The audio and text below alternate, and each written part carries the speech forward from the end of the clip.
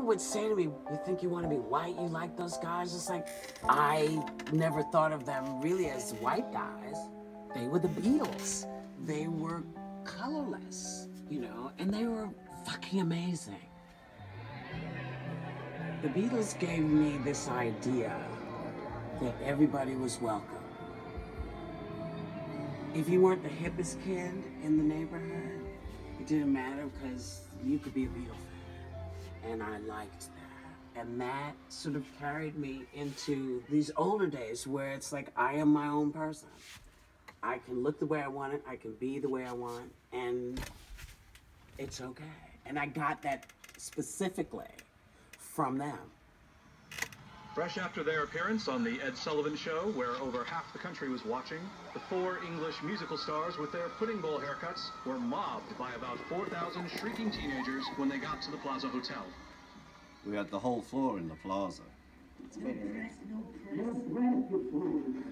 And the 4 of us ended up in the bathroom just to get a break from the incredible pressure. No, not me. No. Me, television, me, you, me. After you, sir. Cut. But we loved it.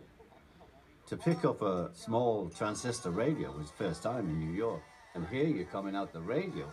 It was mind-blowing. Hey, this is John Lennon of the Beatles on 1010 WINS. Now, we just want to tell everybody this was the Beatles station. They're taking over. They're telling us what to play. Hello? Yes, this is calling for the manager of the Beatles. May we have his name, please? Their manager's name is Mr. Brian Epstein. Looking back now, it was Brian Epstein. He was the guy who got us famous, really.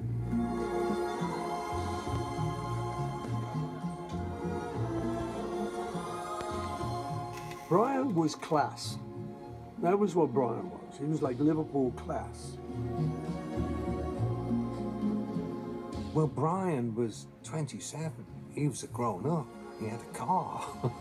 Right?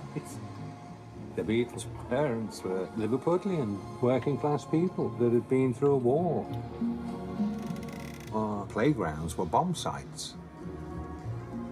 His parents ran a record shop. Well, it seems a funny sort of world for a young man like you to be in. How did you get into it? How did you start?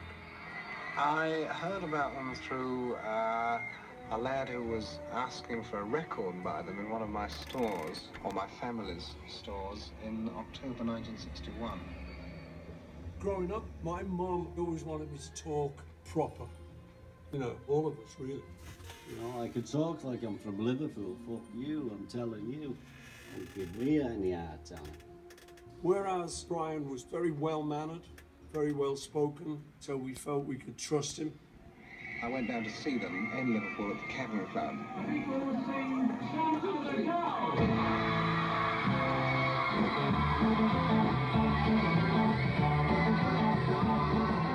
They were fresh and they were honest. And they had what I thought was a sort of presence.